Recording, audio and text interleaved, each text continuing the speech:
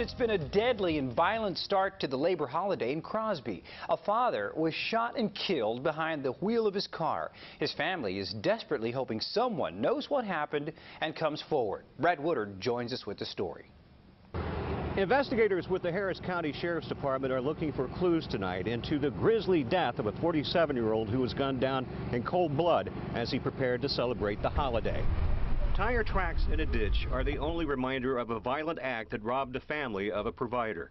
It happened not even a block from his mother's home. By 2:30, that's when it all come down. They told me my son ran in here and told me Junior had died out there on the street down on the corner.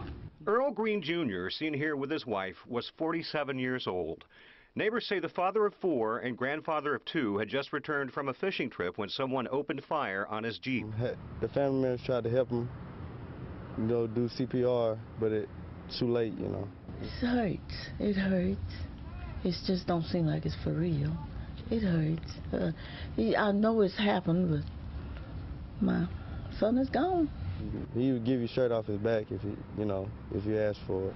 Investigators from the Harris County Sheriff's Office tested people's hands at the scene for gunpowder residue and took others in for questioning, but so far they haven't named any suspects. He had a fight here about a couple of months ago. So sometimes when a person loses a fight, they don't want to give in. That's true. That's right. They don't want to just say, I lost that one, and let it be. Now her life and so many others will never be the same.